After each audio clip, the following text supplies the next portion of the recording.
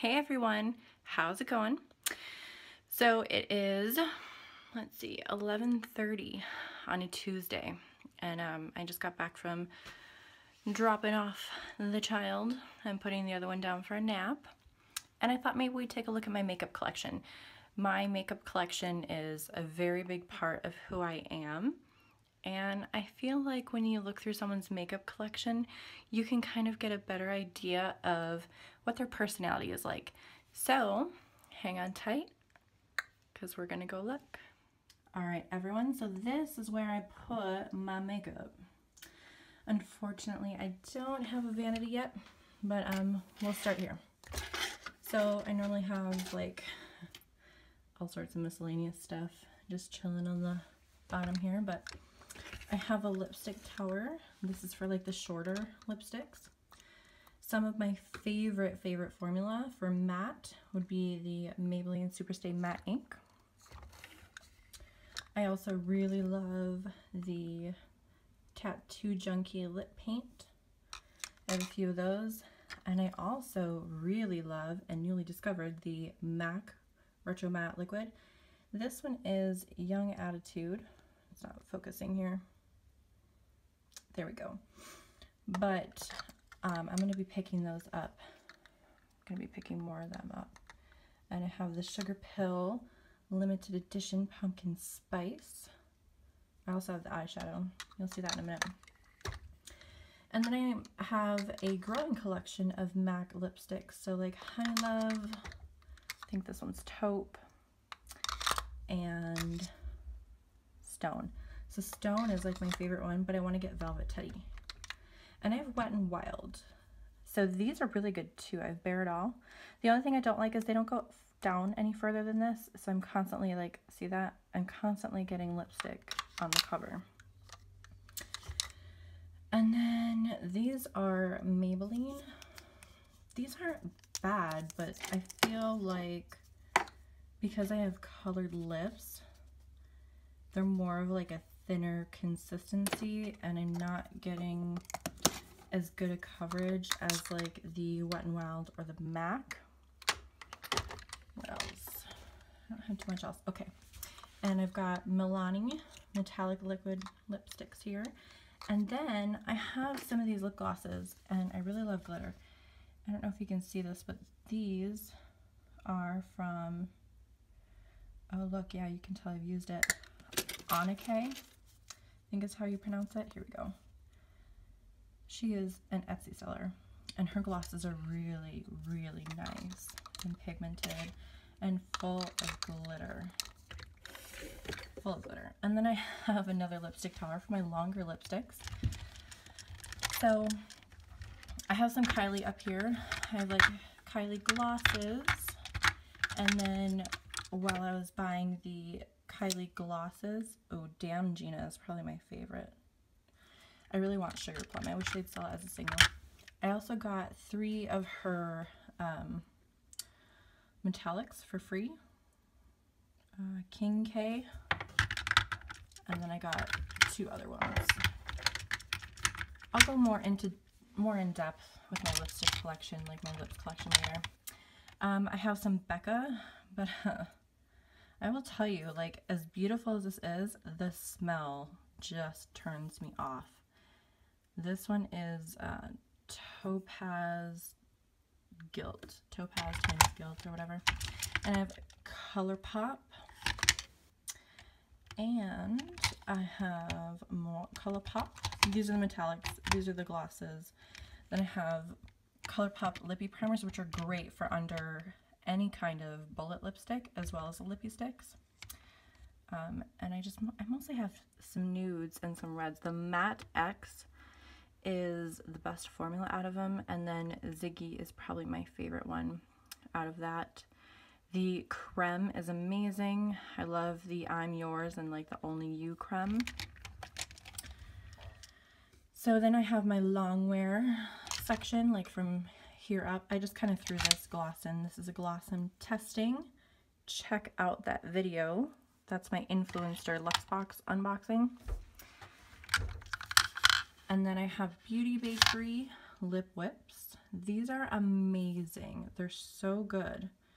This one is Rose Posy, I don't know. And then I'm testing out lip scents. So I have some of those, and I'm testing out the Maybelline Superstay 24 color. And then I have some more ColourPop. These are the satin, ultra satin liquid lips, and they're nice. They're just a basic liquid lip. And then I have my brush set. This thing is freaking amazing. Look at that. And it stands on its own. Oh yeah. Let me know if you want to know where I got my brush holder from. It's called a brush folio. So freaking convenient for travel. I just pop it right next to me when I'm in the truck, and it doesn't go anywhere. None of my brushes fall out. And then these are all the palettes that I currently have. I have the Morphe 35F, Morphe 35S. Then I have an empty palette. This is my Tarteist Pro Glow Face. I took out the cream contour in there because I don't really like it. I don't use cream contour. I have oily skin. And then these are like some of my ColourPop, some Makeup Geek, some Coastal Scents, mostly Coastal Scents though. Then I have Juvia's Place, here, and here. And Juvia's Place has some of the best eyeshadow formula. So good. And they're so affordable. I always catch them when they're on sale. So the Nubian 2, the Masquerade, the Saharan, and the Nubian. And I have just like a miscellaneous eyeshadow, empty eyeshadow palette from ColourPop. And I've got like some Kat Von D that I had to repress, some Makeup Geek, some Coastal Scents, some samples from Smashbox and Too Faced, and one ColourPop in there. I'm gonna have to do this later. I was trying not to get it too messy in here because I like everything in order. And then I have the ColourPop Gimme More palette. This is nice, but they do tend to be like more glittery. So if you're not into glitter, I'm not sure that you're gonna like that.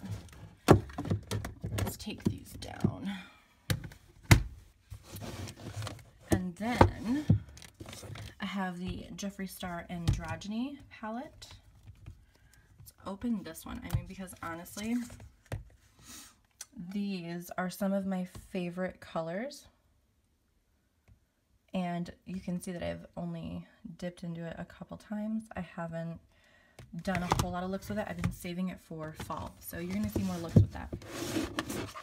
And then contour for face. And then the eye palette, the Shade and Light from Kat Von D. Amazing, amazing formula from Kat Von D. I mean, honestly, her stuff is top of the line. And then I have the Modern Renaissance, Anastasia Beverly Hills, Too Faced Sweet Peach, and then another one of my absolute favorites. I'm a sucker for glitter. Hold on a second. This, the Urban Decay Moon Dust palette.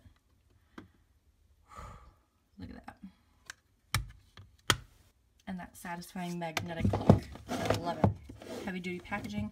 And then I have the very coveted Master palette by Mario and Anastasia Beverly Hills.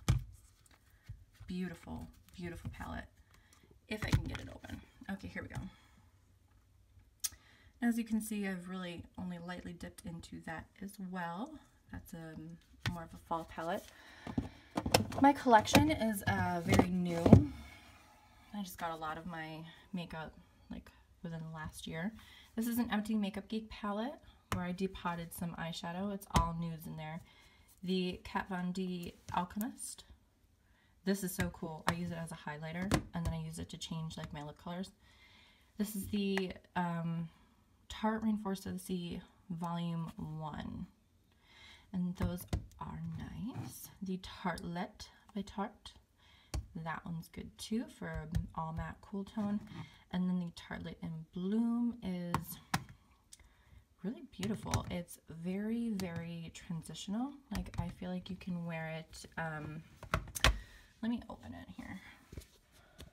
See if I can. This is just kind of like a.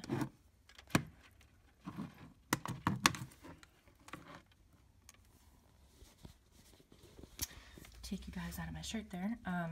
This is just a great palette because I feel like there's enough tone in here to go a little bit cool, a little bit neutral, and then warm as well. But I feel like you can take it into multiple seasons, and that's what I really like about it. I use it spring, summer, and fall, and, you know, winter, of course, too. So that's it for palettes. Then I keep the skincare that I'm currently using, I keep up here, or that I'm like trying to use. My favorite would be the Sunday Riley Luna oil. It's like a nighttime sleeping oil. It's great for people with oily skin. And then the CEO from Sunday Riley is really good. This is new, that's a sample. This, check out my Influencer unboxing to know what this is. And I'll be doing some follow-ups on some of this stuff too. And then the lactic acid treatment from Sunday Riley, the Good Genes. Oh my gosh, amazing. And then if you have oily skin and you're looking for a light hydration, that shouldn't clog your pores because it's water-based, and it shouldn't make you more oily, again, because it's water-based. Tarte Drink of H2O, that's a really good one. And then I have some perfumes back here. And then I have ColourPop. I have a lot of ColourPop. My daughter and I share ColourPop. So you're going to see like some purples and some blues and some pinks. And those are her colors. I don't really wear any of that. Just doesn't look good on me. And some more ColourPop. And then my favorite eyeshadow formula is the Urban Decay Moon Dust eyeshadow. Urban Decay has really great eyeshadows. They're expensive, but they're really great. Really, really great. Now we've got my face. My favorite foundation right now is the Maybelline Fit Me Matte and Poreless. I'm wearing 235 right now. And then I just kind of contour and add a little bronze. But otherwise, that's like a perfect match for me. I have the Maybelline Instant Age Rewind Eraser, and I have Tarte Shape Tape, concealers, Cover FX. These are like perfect pressed powders. I use them as setting powders like under eye and all over the face. My favorite primer right now is the Smashbox Photo Finish Foundation Primer, pore minimizing, oil free. I currently am using the Too Faced 24-hour anti-crease shadow insurance. Do really like that. And then anytime I have like a shimmer shadow or a glitter shadow or a glitter, I use NYX glitter primer. Freaking amazing, and it's only like $6. So definitely check that out. And I have some Cover FX here too. It is nice, but it doesn't like to play well with like some of my other concealers and stuff, and I have to use the eyeshadow on my nose in order to get the Cover FX to stay on my nose. And then I have some Unique Beachfront bronzers. I really like their bronzer. It's good. That's why I have two. And then I have ColourPop blush, Super Shock Cheek, Between the Sheets. That's a good one. I don't do cream blush a whole lot because, you know, again, oily skin. And then I have the Milani Rose blushes. So Tea Rose. This one's more of like a nude, romantic rose.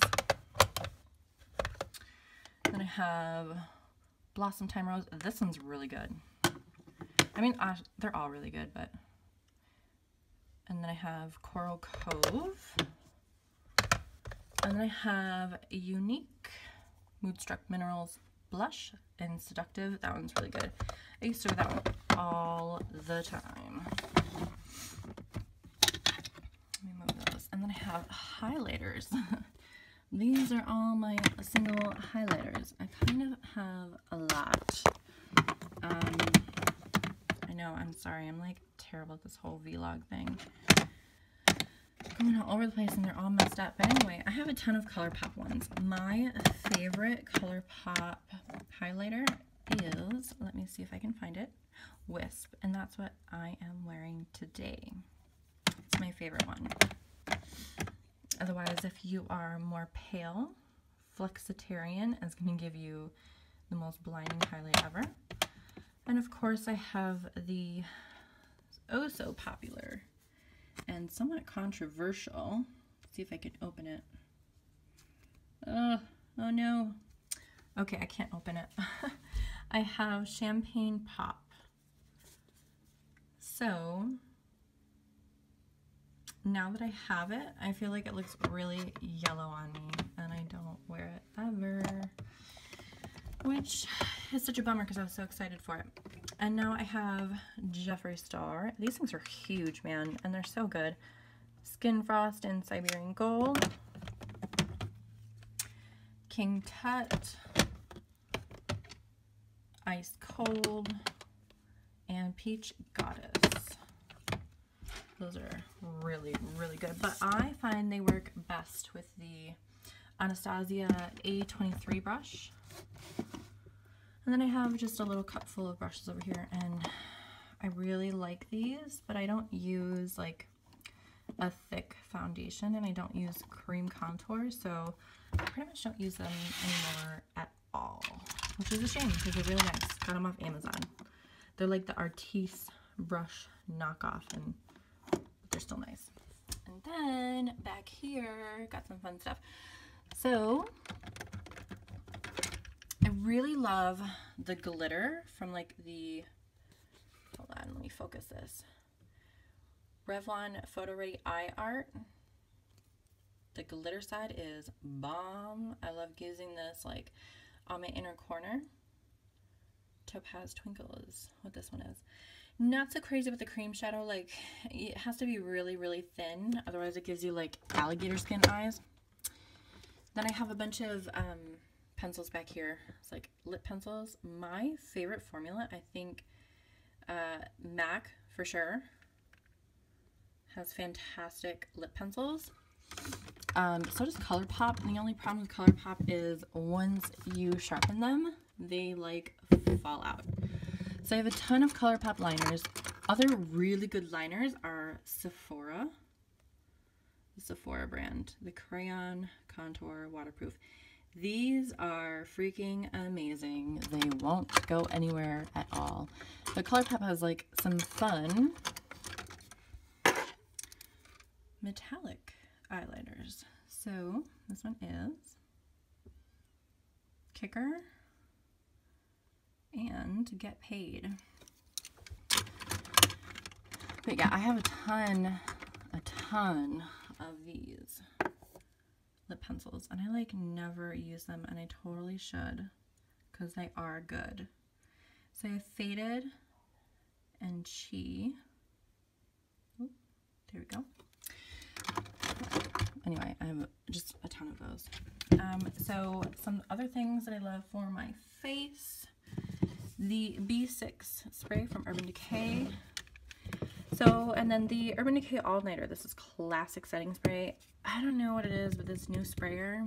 I'm like not having it.